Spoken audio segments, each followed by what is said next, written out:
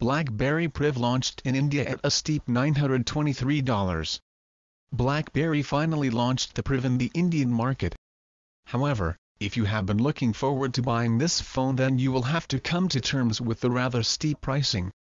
The phone is priced at 62,990 Indian rupee, which is around $923. In comparison, the phone is priced at $699 in the US, which was already considered expensive by many.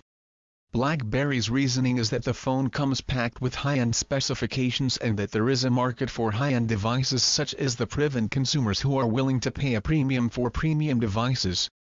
Unfortunately, even with BlackBerry's relative popularity in India, the high-end market is pretty much dominated by the iPhones, with most consumers choosing to go with Apple if they are spending over a certain amount, and Android largely being the second preference for those with less deep pockets.